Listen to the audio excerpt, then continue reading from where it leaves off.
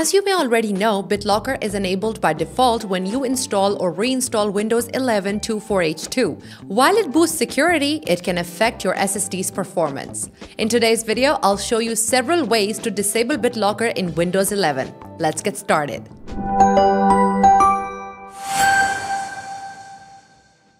Before disabling BitLocker, you need to unlock your drive if it's encrypted, using a password or recovery key. If you are not sure how to find your recovery key, then check out the link in the description below for a step-by-step guide on finding your BitLocker recovery key. Or for the easiest and quickest method, let's use EaseUS Partition Master. First, open EaseUS Partition Master, then right-click the encrypted drive and choose BitLocker Manager. If you don't have your password or recovery key, click Find BitLocker Key to automatically locate it. Once the drive is unlocked, you are ready to proceed. Method 1. Use EaseUS Partition Master to turn off BitLocker encryption. EaseUS Partition Master simplifies the process significantly. You should just follow these steps. First, launch EaseUS Partition Master, then right-click the BitLocker encrypted drive and select BitLocker Manager. Then click off to disable the encryption. EaseUS Partition Master handles the decryption process for you, ensuring a smooth experience. If you prefer using built-in Windows tools, here are some other effective methods. Method 2. Use Control Panel. First, go to the Start menu, open Control Panel and navigate to System and Security. Then click on BitLocker Drive Encryption. Select Turn off BitLocker. While the Control Panel method is convenient, some users might prefer a more technical route. Let's examine how the command prompt can help disable BitLocker encryption. Method 3. Use Command Prompt.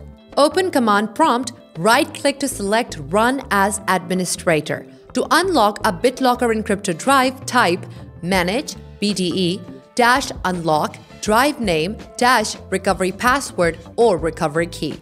Replace the drive name with your drive letter and recovery key with the actual recovery password.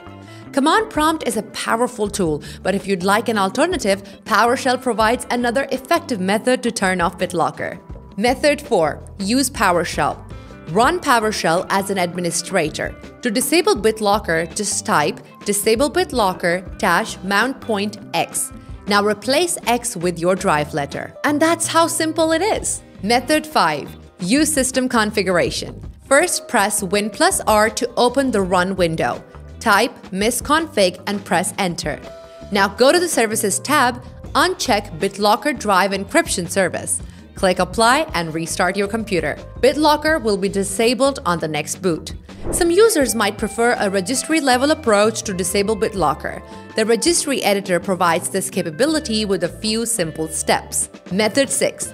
Use Registry editor. First, search for Registry editor in the Start menu and open it. Now navigate to add a new D-word value, name it Prevent Device Encryption, and set its value from 0 to 1. Now click OK and BitLocker will be disabled. Method 7. Use Group Policy Editor. This is another method to disable BitLocker, and all you have to do is open the Group Policy Editor, double-click the control use of BitLocker on Removable Drives option. Now select Disable option and click OK. Method 8.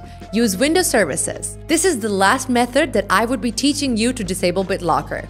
First, press Win+R together to open the Run window. Type services.msc and press OK. Then double-click the BitLocker Drive Encryption Service option. Set the startup type to Disabled and click Apply. Restart your computer. EaseUS Partition Master simplifies disabling BitLocker with its user-friendly interface and one-click operation. It automates the decryption process, reducing errors and ensuring data safety. It also offers a centralized BitLocker manager, which makes the task efficient. Tips for pre-installing scenarios. Tip 1.